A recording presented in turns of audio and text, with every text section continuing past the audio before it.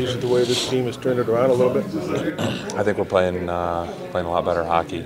Obviously, I think in games where we've been down by a goal or two, it's been good to see us fight back and battle back and find ways to win. And that's what this league's about. It's just finding ways to win on a nightly basis. You just don't know the way the puck's going to bounce sometimes, or how refs call the game. If you have power plays, if you're on the penalty kill all night, but we've had great goaltending throughout, which has been consistent, and I think our specialty teams have been pretty good for the 20-game stretch, and so we got to keep that going and continue to play good at home on the home ice here.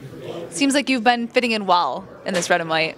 Yeah, it's good. Definitely some cool company, I guess, to be in there, but we're just playing good, so I'm happy that I can contribute in that way sometimes.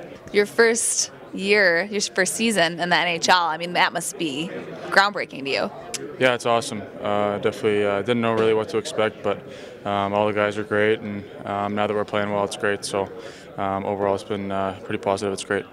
Switching gears to tonight against the Bruins, they've got a few injuries, notably Chara and Bergeron. So how are you guys going to capitalize on that?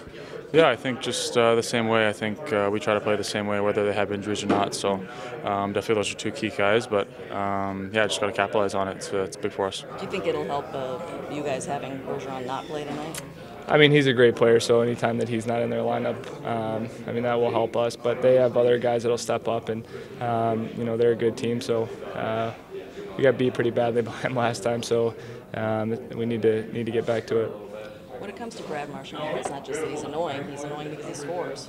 Yeah, he knows how to frustrate guys on the score sheet, but he also does it other ways. And like I said, I'm sure he's great to have on your team, but he's not great to play against. Well, I think every game in the NHL is huge. I think, you look at this, it's just what we talked about at the beginning of the year. I mean, every game is like a playoff game. It's just a reality. I think most games, almost every single game we've been in, except for the butt kicking we took by Boston earlier and the one by Montreal, I think it's been a one-goal game if you take out empty netter. So it'll be a big game. Is there any sort of revenge factor at this level or not? I don't. Listen, we're trying to win a hockey game tonight and against a good team, and they're trying to win a hockey game. So the fact that